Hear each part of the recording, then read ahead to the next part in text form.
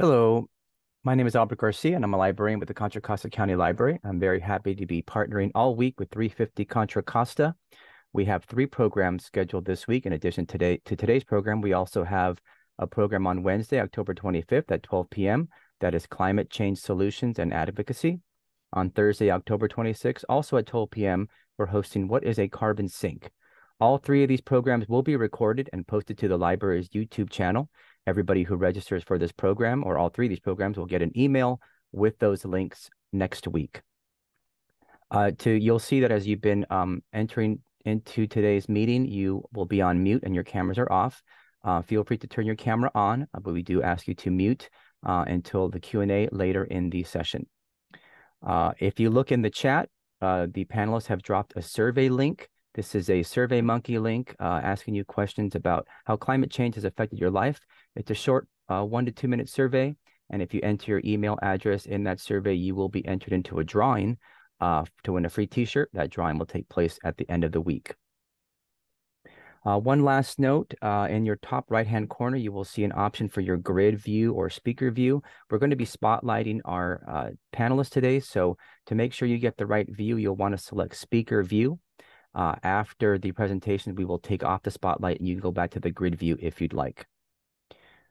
Okay, in just a minute, I'm going to hand it over to our partners here at 350 Contra Costa. But before that, I do want to talk a little bit about library services. The Contra Costa County Library is happy to connect you with our resources, services, and materials at all 26 of our branches. Access more than 1 million physical items, including international language collections, and thousands of digital materials 24/7 at ccclib.org. Visit any library to use our public computers, printers, and free Wi-Fi. You can also visit one of our branches with laptops for on-site use or check out a Wi-Fi hotspot for 3 weeks. Contra Costa County Library's adult literacy program trains and supports volunteer tutors to deliver basic literacy instruction to adults throughout the county. Visit our website and sign up for a digital library card today. Okay, I'm going to stop sharing and hand it over to our panelists, Brenna, and thank you very much and enjoy the program. Thank you.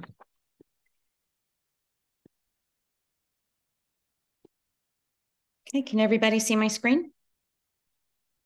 Great. Thanks everyone for joining our Lunch and Learn webinar series for Contra Costa Sustainability Week. I understand that many of you are joining us for your lunch break, so we're going to get started right away. My name is Brenna Shafazada, and I volunteer with 350 Contra Costa, who's co-hosting this event with the Contra Costa Library. And I'm joined by Cooper Marcus from Quit Carbon, who will also be presenting today. And we would really like to know how all of you heard about this webinar. So if you wouldn't mind putting that in the chat, that would really help us out. As we go through our presentations, please feel free to put any of your questions in the chat and we'll go over them at the end. So 350 has a series of events planned for this week, and today we're kicking it off with Building Electrification. Building Electrification offers increased health, vastly improved efficiency, think savings, and overall more sustainable sources of energy, which is really important because we are part of an ecosystem. Here's the blue moon photo of Earth from NASA's Apollo 17 mission taken in December of 1972. This is the first picture of the Earth fully illuminated that any of us ever saw, and it was taken on the last of the Apollo missions. It changed the way that humanity thought about our planet as it highlighted our common home and connection, and the image became a symbol of the environmental movement early on. And I'm sure that many of you are familiar with the seventh generation principle, which is based on an ancient philosophy of the indigenous Iroquois tribe, who are recognized as having the oldest democracy in the world and believed to have provided a model of the American Constitution. The seventh generation philosophy states that the decisions we make today should result in a sustainable world 7 generations into the future. But this principle wasn't really recognized by early American settlers, who began burning fossil fuels about 7 generations ago. While there are a number of sources of global warming pollution, the largest source is the burning of fossil fuels. And you can see how after World War II and the industrial age and the rise of gas-powered transportation, we've had a huge boom in the use of fossil fuels. When we overlay that period with the global surface temperature of our planet, you can see that there's a strong correlation resulting from the increased trapped pollution in the atmosphere and dramatically rising global temperatures. The Intergovernmental Panel on Climate Change, the IPCC, just came out with a report in August of 2021 saying it's unequivocal, the science is clear that human activities are warming up the planet. So, unfortunately, when you burn gas in your home, you're releasing dangerous toxins, the main one being nitrogen dioxide, second is carbon monoxide, and the third is formaldehyde, one of the leading causes of childhood leukemia. All three of these pollutants are released from the burning of natural gas. What you see on the screen is some data and findings from Lawrence Berkeley National Lab, who did a study looking at 60,000 homes in Southern California in 2014.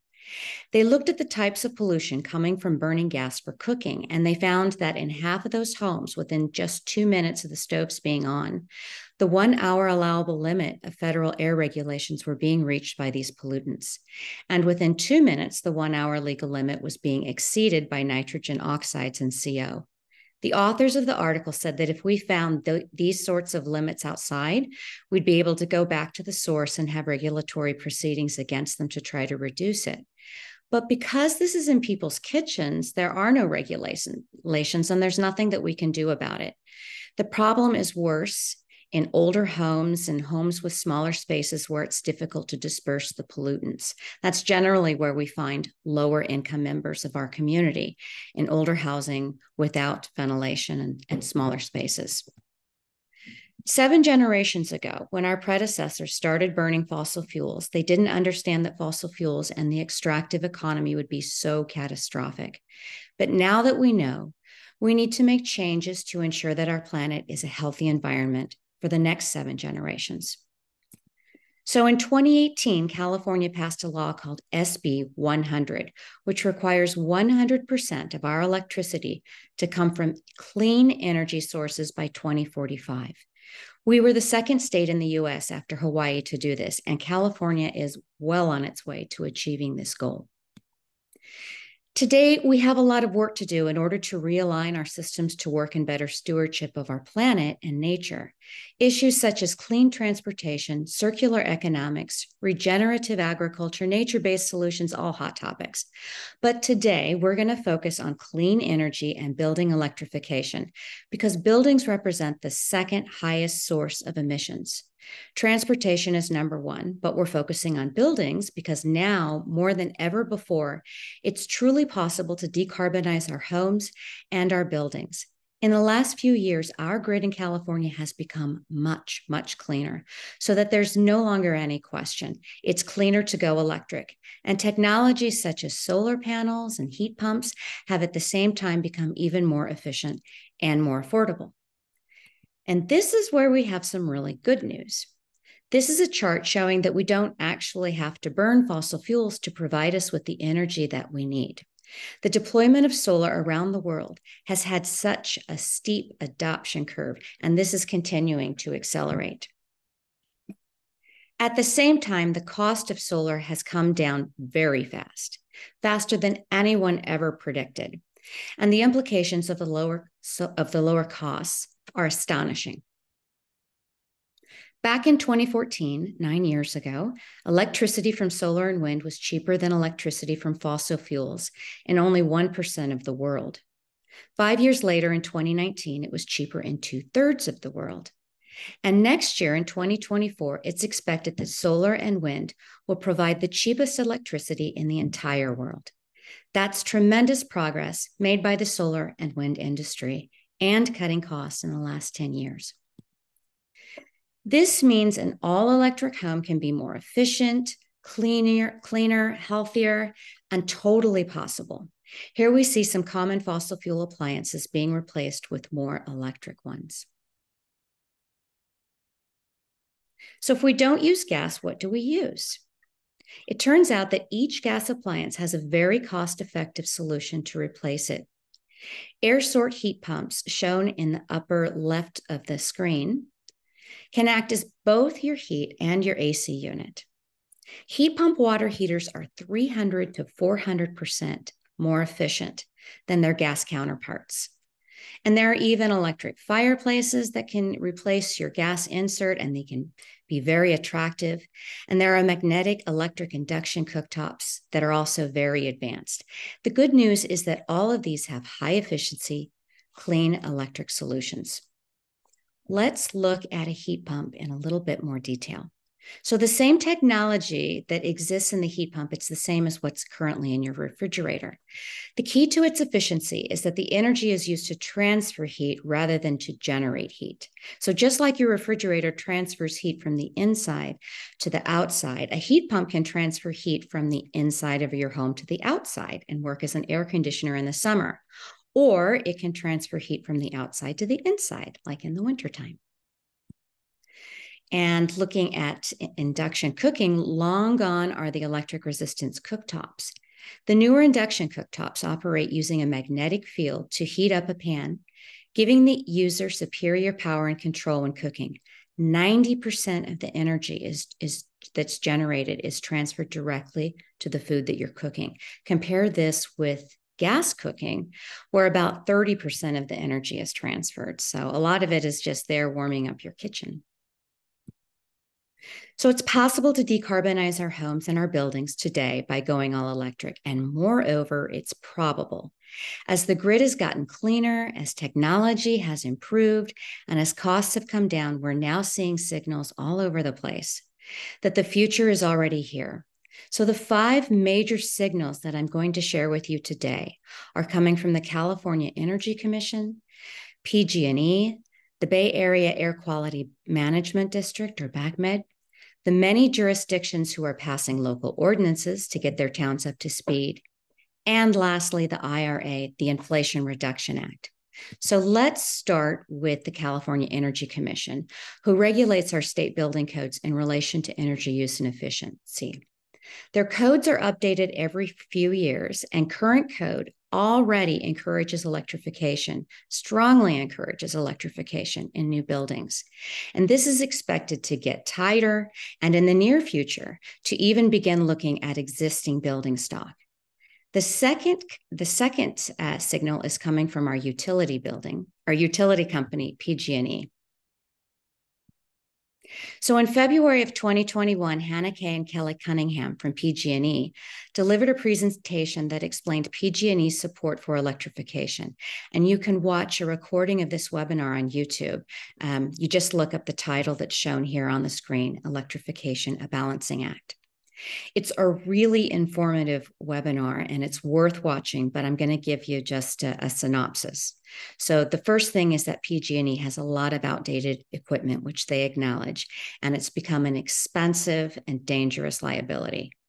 2, because they see the momentum towards electrification and see it as the future, they're focusing the majority of their resources on upgrading and strengthening the grid and not the gas lines, which they also acknowledge are leaky.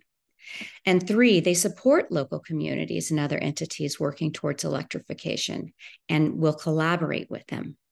And 4, they're incentivizing customers to electrify. So while PG&E has a number of incentives to encourage ratepayers to electrify, one disincentive is the rising gas costs. Both gas and electric rates have gone up like crazy. But gas rates far outpace electric, and according to PG&E, will continue to do so at a faster and faster pace as customers go all electric. A third major push towards electrification comes from the Bay Area Air Quality Management District, or BACMed. BACMed covers 9 counties, including Contra Costa. Just this past spring, they passed a ruling that bans the sale of gas water heaters starting in 2026 and gas HVAC systems starting in 2029. And this is a big deal because it affects not just new buildings, but time of replacement installations as well in existing buildings. So in other words, everyone in the BACMed area, including Contra Costa, is affected.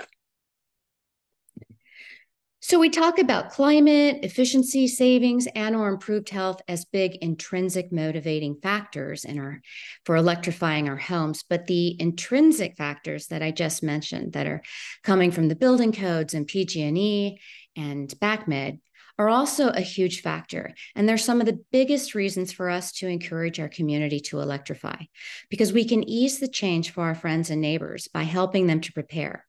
Because if it's 2028 and your gas water heater clunks out, you could be days or weeks without hot water while you figure out how to make the switch. But if you do this in advance, or at least do the prep work in advance, you're going to be without hot water for just a few hours. Same as if you were switching out for another gas water heater. But if you do it now, you're able to save money because there are a lot of great incentives available. So, with this in mind, California cities and counties are also a part of this great momentum. 76 cities in California have adopted a local electrification ordinance to better prepare their communities for the future. And I mean, look at the concentration in the Bay Area. It's a lot, but it's also happening outside of California as well.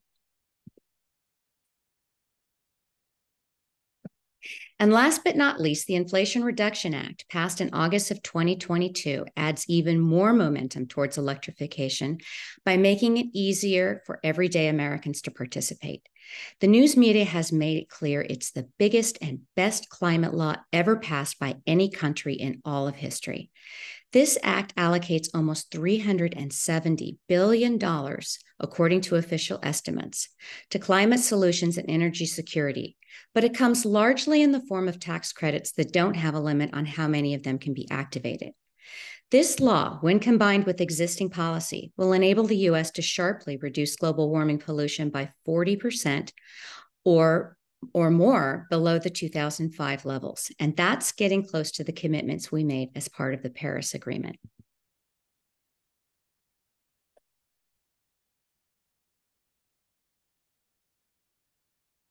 It also has incredible economic benefits. It saves money for American households up to $1,800 per year on average. It creates more than 9 million good new jobs. We've seen for a long time now how the investments in clean energy and emissions reductions create many more jobs than continuing to throw money into the dirty, poisonous, polluting fossil fuel economy. And it reduces energy bills and energy expenditures for the entire country at least by 4%. And it means that there are some incredible incentives out there for us to electrify our own buildings. We can have comfortable homes using cleaner and more efficient appliances and save money doing it. There are many resources out there to help us with this transition. In fact, our next speaker is from Quick Carbon, one of the best resources available. And I'll list some others at the end of this presentation. But I like to start with Switches On because you can go to their website, punch in your zip code, and get a list of incentives that are applicable to you based on your location. This includes IRA incentives, as well as any incentives from the state or PG&E, sometimes more. And many times you can stack these incentives and significantly bring down the cost of your project. We got rid of gas in our home and shut off the gas line entirely so that we don't have to pay the delivery charge for a fuel that we no longer use. We also manage local rental properties, my husband and I, and we're working on decarbonizing them as well. Each property can be a really different experience. So now that we've looked at the momentum for electrification, let's look at some of the challenges and also address some of the common concerns regarding electrification. The first challenge for many of us is the learning curve. And in this case, it's not just us, but lots of contractors are having to learn about this technology very quickly. The old rule is to get at least 3 quotes, but since this is a transitionary time period, I like to bring in around 5. In my experience, a contractor might tell me that I need to stick with gas when he or she isn't really familiar with heat pump technology, or they'll say that heat pumps are too new. Sometimes I've even heard that they're too old. They'll say that they don't work as well. No one is going to tell you that they're just not familiar with how to install it. Or maybe they do have experience, but they're still pretty new. And each home is different. So if it has a different situation, then a contractor who is newer to the technology might not be as good at troubleshooting. So the more knowledgeable, experienced contractor is going to know how to help me transition at the best price. If you're looking for a contractor that's more familiar with clean energy systems, start with BayRen or Switches On or with Quick Carbon, who can give you a list of local contractors who have the necessary training. And you can find all the great tax incentives and rebates too. So that brings us to challenge number 2, affordability. And this area gets a little trickier. I've heard some wild estimates that have made people weary about electrification. Sometimes if your first bid sounds really crazy, people just stop looking. But rest assured, the cost can usually be brought down significantly. And over time, you should actually be saving money. So here's how to bring the cost down. 1, again, get more bids. And remember that the contractors with the least experience often give the most outrageous quotes. So get more bids. 2, look for incentives. Go to Switches On to find all the incentives that are available. There are a lot of great incentives available through the IRA and the state. And 3, after the work is complete, you have to remember to notify PG&E. They can increase your tier 1 allotment to help you save even more. So if you call them and say, hey, I've electrified, they give you a different rate plan, and that will help you save. And lastly, efficiency matters. So these appliances are so much more efficient. I mentioned earlier that heat pump water heaters are 300 to 400% more efficient than their gas counterparts. So that will save you more over time as well. The third challenge is the home idiosyncrasies. Not every home is the same. Not every solution is universal. Some homes are more challenging to update than others. For example, a regular heat pump water heater might cause dampness issues if you try to put it where your current water heater is, if it's in say an indoor closet with a carpeted floor or something. We personally have not had that issue, but we did have a challenge when trying to switch to an induction cooktop because our counter was cut out for a big protruding gas range. And it took us a while to find a cooktop that would allow us to make the switch without having to remodel our entire kitchen. Luckily, we found it much, much easier to switch to induction at our rental properties, and we found reasonably priced models that make our tenants really happy. If you'd like to hear more personal stories from your East Bay neighbors and their journeys towards decarbonizing their homes, check out East Bay Green Homes Tour. You can watch a recording of the event from last May. You can sign up for future events. You can check out the archive of recordings from previous years. Our home is featured in the 2022 archive. And you can hopefully find a good idea that is similar to your own home and troubleshoot for your situation. So challenge number 4 could be your electric panel. Now, we personally also haven't had this situation, but it's a concern that often comes up. Are you going to have to upgrade your electric panel to handle the additional electrical load? And, that can be really expensive. So maybe you might, but again, pre-planning can make a huge difference in making this transition easier and more affordable. Despite conventional thinking, it is actually possible to increase your electric use without having to upgrade the panel. If this is something that is of interest to you, then please try out the Watt Diet Calculator at Redwood Energy. They have a free program that will give you a personalized plan to electrify without having to upgrade the panel. And remember that electric panel load design is architected for everything to be on at once and ensure uninterrupted power, but rarely do you run everything simultaneously. In addition, most houses are designed to run incandescent light bulbs and energy-intensive appliances.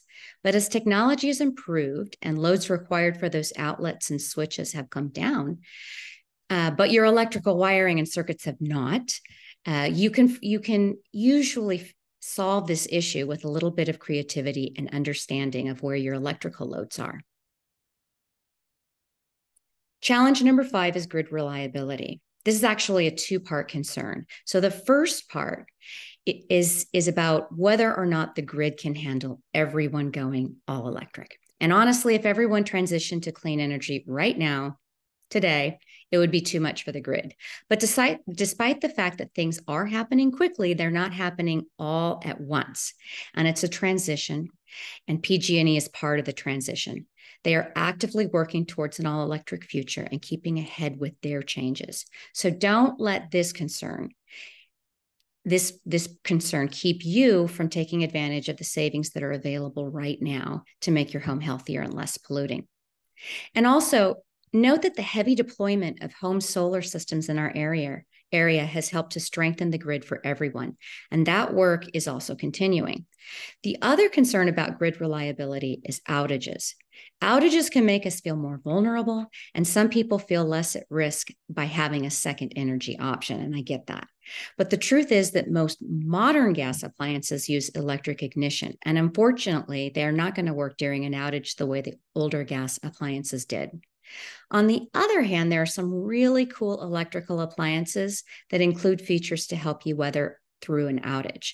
For example, you can bank extra hot water with your heat pump water heater to carry you through an outage.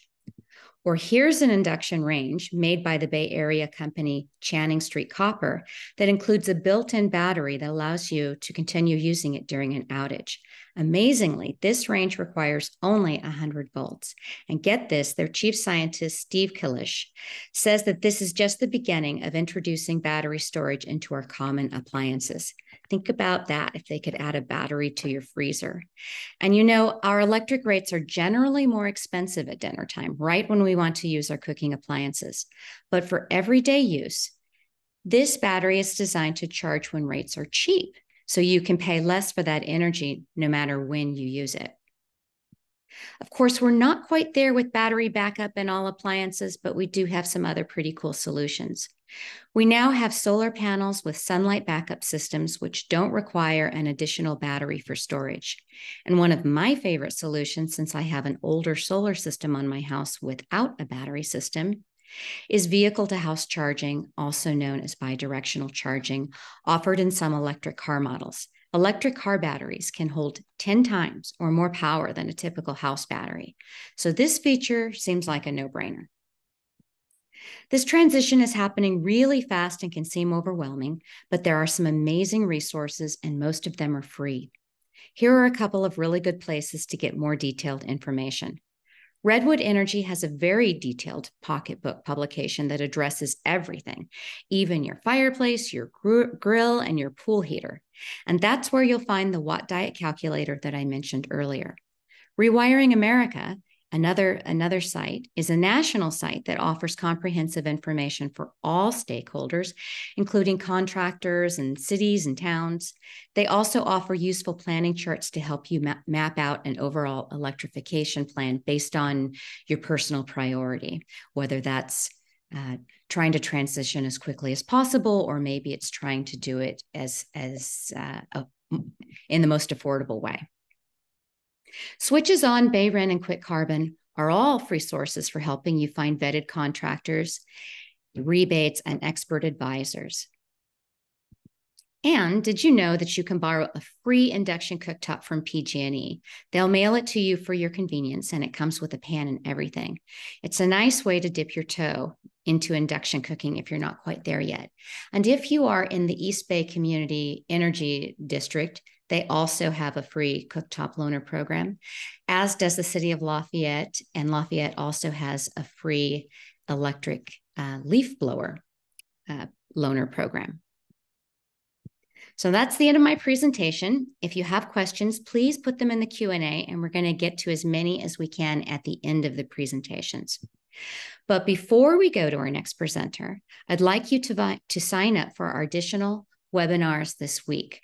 On Wednesday, we have a presentation on climate change, solutions, and advocacy. So how you might work with other members in your community to address climate change. And on Thursday, we're going to be looking at what is a carbon sink. So please use the QR code and sign up if either of those are of interest to you. And now I'd like to introduce our next presenter, Cooper Marcus with Quick Carbon. Quick Carbon is a free local service that helps you replace your home's fossil gas appliances with clean electric alternatives like heat pumps and induction stoves. Quick Carbon will assess your home and prepare a customized quitting plan. And then they'll help you work with great contractors and get electrification done right with maximum rebates. Thank you so much for joining us, Cooper. All right. Thank you, Brenna. Wow, great presentation. I hope I still have things left to cover. I'm going to try. Let's see. Let me just get my screen sharing up. Sorry, just a moment. Okay, here we go. Great. Should be able to see my screen. I'm keeping an eye on the chat as well, and happy to entertain questions as we go. Let's see. There's a lot of different things I cover, but let me whip through a few things here. Hopefully this is helpful and inspiring. And I think my main goal here is to try to inspire you, right? We can do this. We can electrify our homes. We can address the feelings that I'm sure many of us feel around, whether it's nervousness or disempowerment or just uncertainty about how to address the climate crisis.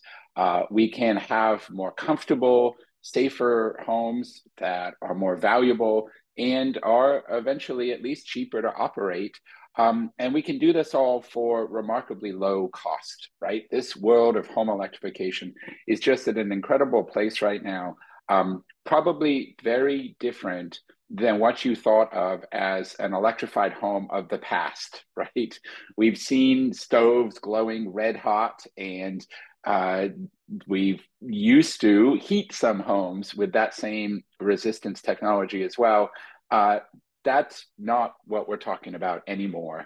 Just as folks are discovering that electric cars, modern electric cars, are better in basically every way than modern gas cars. They're more comfortable, they're quieter, they're more performant, they're cheaper to own and operate. They seem to perhaps last longer. Just like people are discovering that about electric cars, we're now starting to discover that electric homes are also better and nothing like those of the past. Now, part of the joy we're sharing here today comes from the Inflation Reduction Act, right? Happy birthday.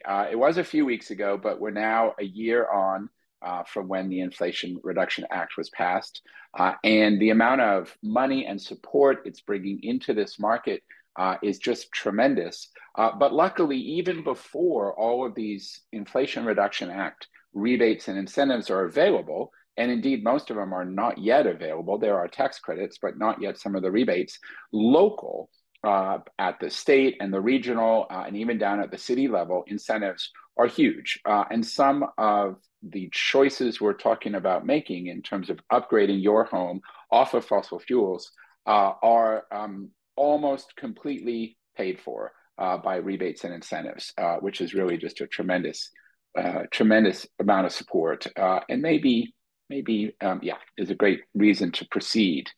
Another great reason to proceed with electrifying your home, with starting to electrify, is that transitioning our homes from fossil fuel, from so-called natural gas, to clean electric appliances is, for most of us, the single largest choice, the number one way we act against climate change. You know, there's small choices that can add up over time, like choosing to ride your bike instead of driving your car, or choosing to eat a vegetarian meal instead of a meat-based meal. But those are choices that you have to keep making.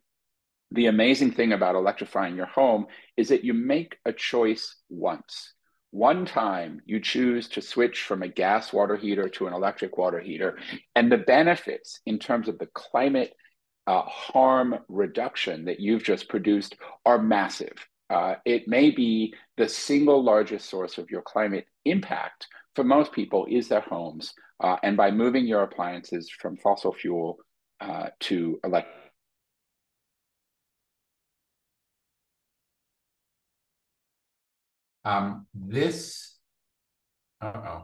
Sorry, can you still hear me okay? Yeah. This chart is from San Francisco, but it's pretty similar for other areas around the Bay Area and really around Northern California. We can see that from our lifestyle, that 40% of greenhouse gas is coming from operating buildings. But I want to call your attention to this tiny little 3% slice. A lot of folks think that most of the impact is coming from our power, right? That our electricity must be generated by fossil fuel. Well, amazingly not. We've made great progress as a society, reducing the fossil fuel combustion in generating electricity. And most of the impact now comes from burning fossil fuel in our buildings. Of course, the other big chunk comes from transportation. But you can tackle both of these. And electrifying your car. Now, within our home, in California, typically the majority of climate impact is coming from our water heaters. These little machines sitting in a closet, just doing their thing, are producing a big climate impact. And in a way, this is sort of a relief because addressing this part of your home's climate impact is one of the cheapest and easiest things to do. And I see a question from Laura about when do we anticipate rebates will be available? I think she's referring to the Inflation Reduction Act rebates and what will happen to state and local rebates. So there are big rebates available today. And what's likely to happen is that as new rebates come on the market, old rebates will be reduced or adjusted. We may be at peak rebate right now. We don't think that for most aspects of home electrification, we're going to see much bigger rebates in the future. We've already seen this happen in the past. When new rebate programs have started, others will tend to reduce their support. What will be available for heat pumps in a year? It's probably going to be similar to what's available today. It can vary, though, notably for folks with low or moderate incomes. And doing the analysis is important, but also difficult, and something that we do here at Quick Carbon. So let me whip through a few more slides. We've covered a little bit the health impacts of burning fossil fuel inside your home. Gas stoves are a real source of danger to occupants in homes. There's new research just came out how gas stoves are impacting learning in youth, in kids, not just their chances of getting asthma. And as I mentioned before, gas appliances are really the source of much of our climate impact and also our local climate impact. Did you know, for example, that the gas appliances in our homes and buildings, they're generating more NOx, that's nitrogen oxides. These are the dangerous compounds that can corrode your teeth and cause smog. More of that is coming from our appliances than our cars. Again, this is a bit of a mind-blowing fact, but our cars are cleaned up a lot due to federal and state requirements. Cars are really quite clean, gas-burning cars, but our home appliances haven't cleaned up at all, and they really can't. If you want to clean up your home appliances, they must be electrified. Jackie was asking about this slice of where the gas is going in a home and if this changes much in different regions. So yes, this chart is a lot different in places where it's much colder, like the upper Midwest, or much warmer, like the desert Southwest. But in coastal and near coastal California, even up into Oregon and Washington coastal areas, this chart is fairly similar. For almost all homes, space heating and water heating together are the vast majority of gas usage, and everything else is a small slice.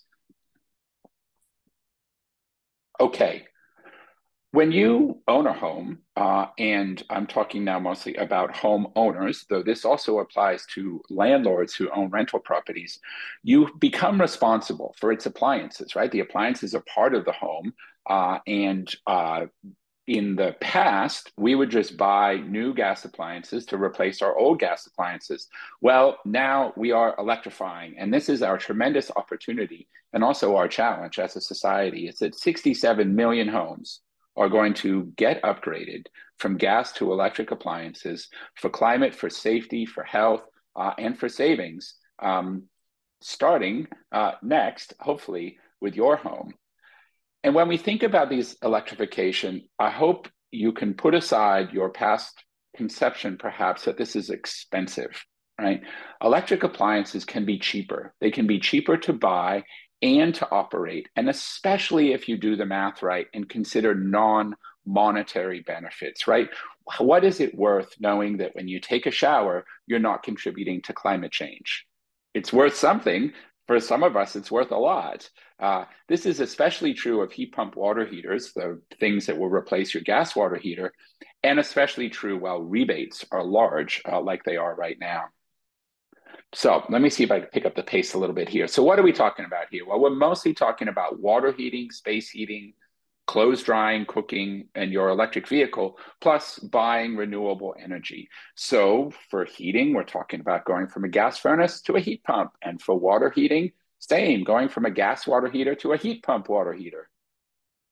In your kitchen, you'll move from a gas stove to an induction stove. And there's your dryer and your pool heater. There's tremendous heat pumps that can heat a pool and even cool it when it's really hot out. We've seen the electric fireplaces and EV chargers. Do want to take a moment to mention solar and batteries. They don't really represent decarbonization. Solar and batteries can be useful for reducing your utility bills, but they will do nearly nothing to reduce your climate impact. And the reason is that we can see this tiny little slice of our climate impact coming from electricity.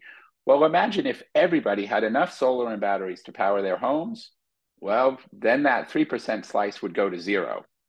But that 35% slice where we're burning natural gas in our buildings, it wouldn't have changed at all. So you could see that everybody getting solar and batteries, it would be nice, but it's not going to make a difference to the climate. I see a couple questions here. Ole is asking about a gas dryer and a gas line connecting it. No, there's nothing you need to do except hopefully electrify that dryer. Kathleen's mentioning an on-demand water heater. Probably that's a gas on-demand water heater, and it's just as bad for the climate and just as terrific of an opportunity to electrify as a gas tank water heater. If it's an electric on-demand water heater, well, you have a tremendous opportunity to save on your utility bills by electrifying it. Okay, so what does electrification really mean? Well, it means making a plan and then making an upgrade and then repeating the process.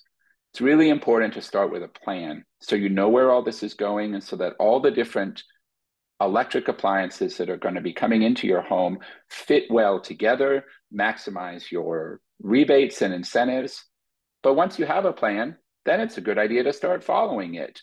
And this really does mean getting in touch with a contractor and making a purchase, right? That is what an upgrade is a purchase of a new appliance. Of course, it's going to come with lots of rebates and incentives, and so it can be remarkably cheap. And then you do it again, right? For most folks, this journey is going to take years, and that's okay, right? You do it at your pace, but starting with that plan and starting with a purchase is terrific.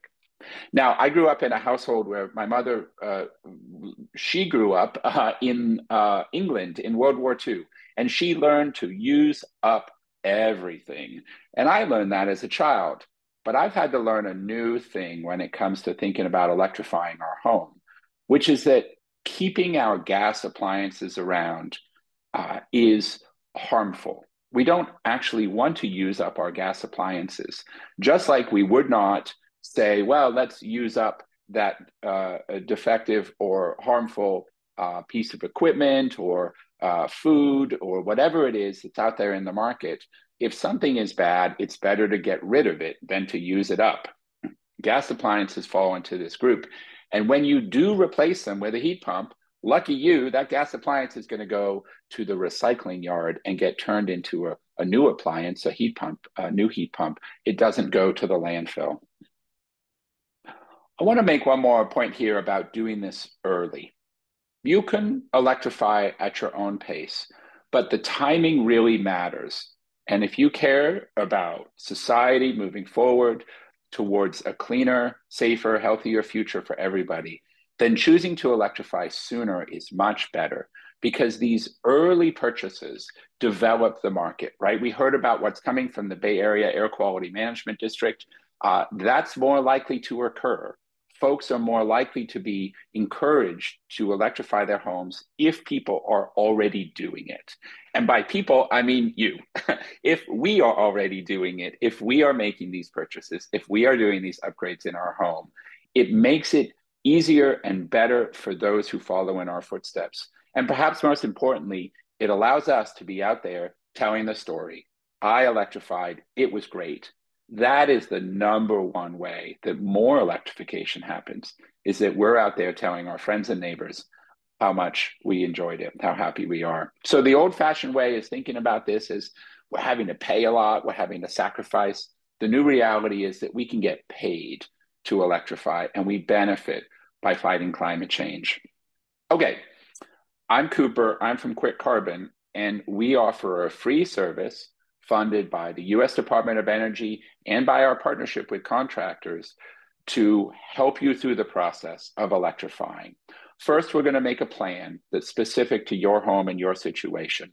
Then we're going to coach you and motivate you to think about electrifying. When you're ready at your timing, we'll get you connected with a contractor and we'll make sure that they've given you a great bid for the right scope of work. We'll help ensure that all the rebates and incentives are as big and as easy as possible. And then when you're ready, we'll do it again and electrify another part of your home, help you electrify another part until we've got a party. This is the best I could find of an AI-generated image of a piñata, a gas meter piñata. We'll hang that up in the tree and celebrate. Just to give you a sense of where we're coming from in terms of support, we've won 2 different prizes from the US Department of Energy. Quick Carbon has been awarded these prizes. We're a member of the Net Zero Accelerator being run by the US Green Building Council.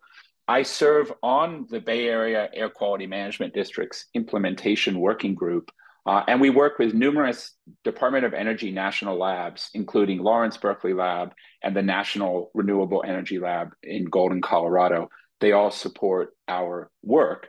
And so I hope you start by starting, and this is my last slide, right? Where do you start? Well, with a free plan and with advice, hopefully from us, but there's also other providers that were mentioned earlier, like Switches On and Bayren, and then with an upgrade. Electrify something, even if it's just that little induction cooktop, that plug-in induction cooktop in your kitchen, right? You could borrow one for free. You could buy one at IKEA or on Amazon, typically for less than $70. Start by starting. Do something that reduces your combustion of fossil fuel and gets you started on the electrification journey. And then hopefully you keep going, but it sure is easier to proceed once you've started. And most importantly, by sharing your voice. Talk with your family, talk with your friends and your neighbors, with your politicians, and tell them how important it is and how much joy you're getting from moving your home and your life off of fossil fuels and onto clean, safe electricity. Okay, that's what I've got to share with you today. I'm happy to take questions, or Brenna, sorry, how would you like to proceed here? Well, I think you answered the questions that were in the chat. Do we have any additional questions? I see Laura there asking, did you say the 2 most impactful actions are replacing our water heater and our furnace? So yes, for most homes and most families, if we're talking about what you can do within your home, electrifying your space heating and your water heating are by far the largest sources of climate impact. However, some families that Quick Carbon works with, they care more about their stove, right? It's a small slice of the climate impact, but it's a big impact on indoor air quality. When you get a heat pump water heater, it's not going to change your indoor air quality, at least it shouldn't, right? Your air quality should not be affected by your gas water heater, but it will make a big difference to the air quality that surrounds your family and your pets and your kids. Let's see. Laura's asking about some price ranges. Maybe Brenna, you have. I want to get. I have a slide here that summarizes some pricing. So, Laura, you were asking about current incentives. So I just put the link in the chat to switcheson.org. So the incentives can depend on where you're located. They can be income dependent. So there can be different things. There is something for everyone. So if you go to Switches On, just put in your zip code and it's going to tell you all of the applicable rebates that are and incentives that are available to you. And if you're looking at a particular appliance, you can look for just that appliance, or you can get a list of incentives and kind of choose what looks like something you want to tackle. So that's the best place to go and look for that.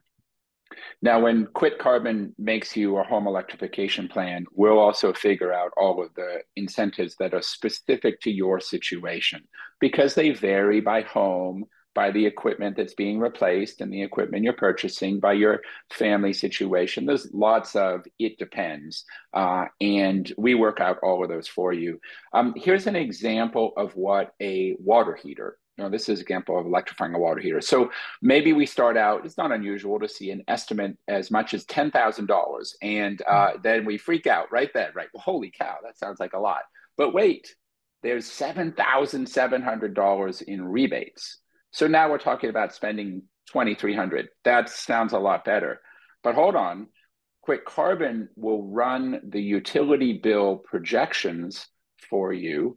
And what we discovered in this situation, which is quite typical, that over the next 15 years, you're going to save $2,500 on your utility bill.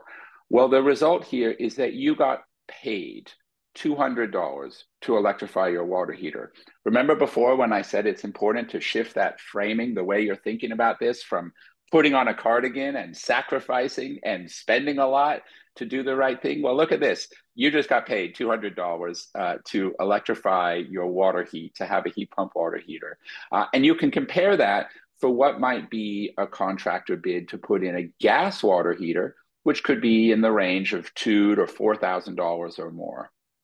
So this isn't more expensive than gas.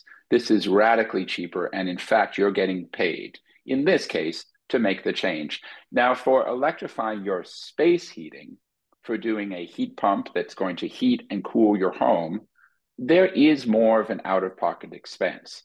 The top line cost is higher, and the rebates are not as big of a fraction of the expense.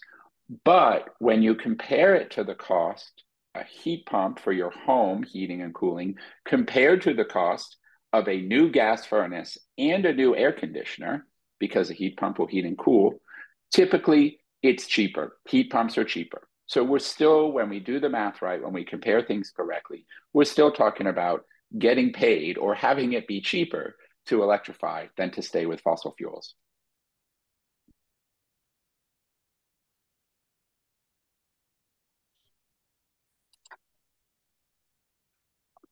Okay, let's see. I see a question about mini splits. I've got some pictures. So, Brenna, you did a great job of explaining kind of how a heat pump works at the physics level, I guess. It moves heat. Kathy, outside your home, when you have a mini split, there will be a machine like this here in the picture here. I'm sorry if these slides, I'm just trying to use the pictures. This will extract heat from the air around your home. And then I don't actually know if I have a picture of the part that's inside your home, but there will be a piece inside your home that's going to put the warmth into your home or the cooling into your home. And how does it work? Well, it kind of works like magic. I guess it works like your fridge running in reverse. Your fridge is a heat pump. Everybody already has a heat pump. It pumps heat from inside your fridge. It removes the heat and it moves it basically into your kitchen, right? You felt how it's kind of warm above your fridge. That's the heat getting moved. So a heat pump, a mini split heat pump, is a bigger machine that's working in the other direction. It's taking heat that exists outside your home in the air around you and moving it inside your house. They're magical machines, and they work even when it seems cold outside. There is still a lot of heat energy in the air outside your home, even when it's well below freezing. Yeah, and I can share a picture of that. Oh, great. Thank you. So hopefully you all can see this slide Mm. picture in the upper left shows what the mini split looks like. And so, as Cooper said, the technology is the same. It's just how it's coming into your house. So, if you're using mini splits, you're going to have one in each room that you want to condition the air for. And also, we used our current vent system. So ours is just, I mean, if you come into my house, you're not going to know that I am using a heat pump instead because it looks the same. But the point is just that there's different ways to do it. And in fact, we had one situation at one of the rentals where we use same thing. It's a heat pump, but we put a cassette in the ceiling because it just worked best for that space. So the point is there's a lot of really great solutions based on what your situation is and what you want to do. So for us, part of why we used our vented system was because our vents were in really good condition. If that's not the case, you can avoid having to deal with that by using mini splits. Great answer, Brenna. And I wish I had a photo handy, but there's even a form of a mini split where it looks like you have a picture hanging on your wall, a photograph or a painting. And in fact, warm or cool air is coming out from behind the picture into your room. It's incredible. So you don't have to imagine that you need to have a box up high on the wall. There are many different options that fit all sorts of home designs and standards for what you see inside your house. Okay, so go ahead, Brenna. Do mini splits also reduce Yes, they do reduce your electricity expense because they're also using heat pump technology. So think about it this way: you can have a French style refrigerator. You can have where it's the two doors side by side. There's all kinds of different configurations, but the technology of cooling your food is the same, and it's the same with whether you're using a ductless system or using your current ducts or using mini splits or a cassette. They're all using a heat pump, and so it's going to reduce your electricity costs. And for mini splits, so you're saying you don't need to turn it on in the bedrooms if you're not there. That's true with mini splits. With the vented system, it's going to be the same as your gas system. It is going to heat and cool the whole house, but it still uses a lot less electricity than the gas system. And so you save money.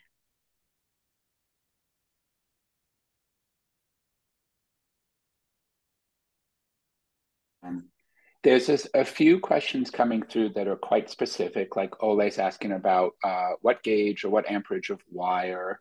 And Jackie had asked about particular pricing breakdown for furnace or heat pump replacement.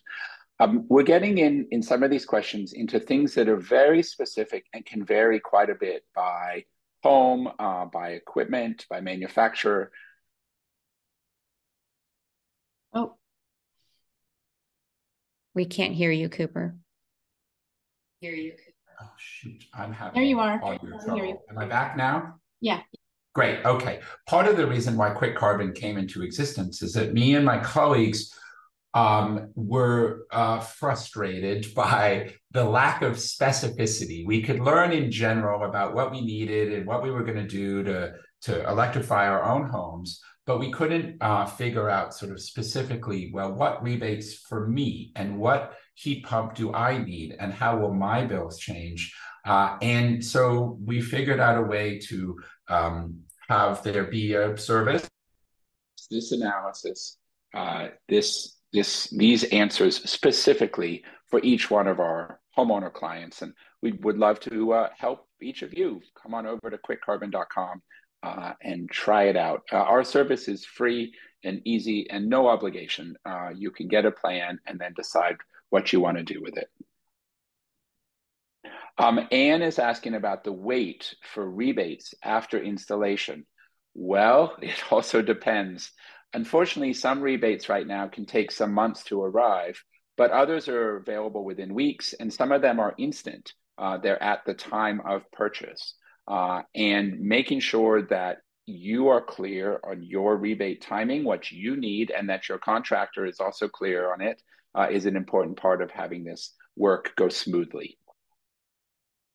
Yeah, and just again, Anne, if you go to Switches On and you look at the list of incentives, it will tell you whether it's available immediately when you purchase it or whether it's something that your contractor has to apply for, so you can get an idea of how soon the incentive is available.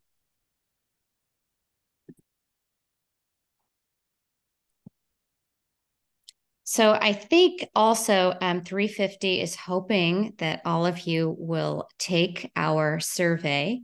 And let me see, I think it was put in the chat earlier. Maybe we can put that in the chat again and let us know how you feel about climate change. And if you are interested in signing up for our newsletter, please do so. But before we break, I just see one more question. So Patrick is asking about the difference between 120 and 200 water heaters. And so the 120 volt water heater is newer, and hopefully it makes it easier for more people to use a water heater. I think as long as you don't need a lot of hot water, most people can use the 120 volts successfully. Okay, and Lisa also put a sign up link for our newsletter, and if you're interested in volunteering or joining with us.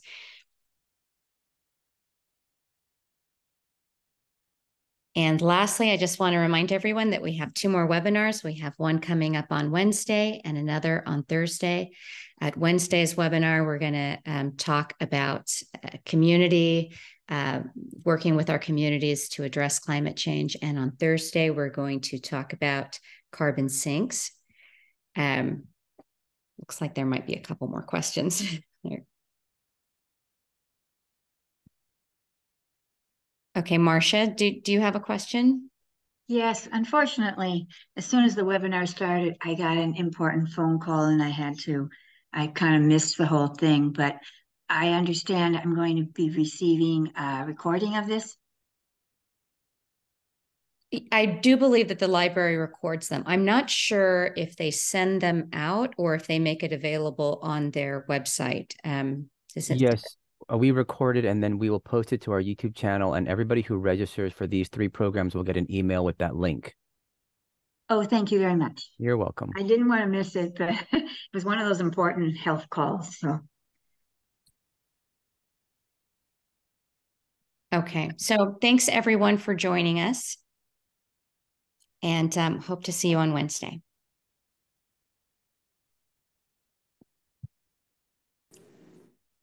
Thank you.